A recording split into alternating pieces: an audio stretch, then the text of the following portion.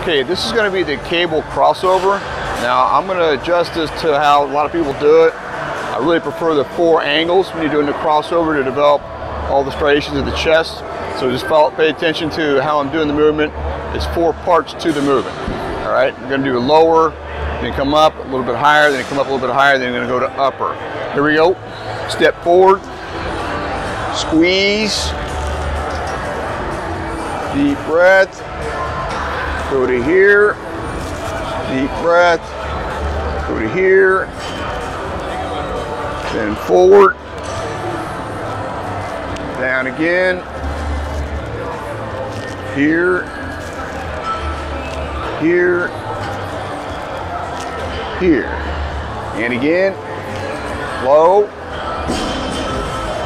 here, here, up, one more time, low, here, here, and then up. All right,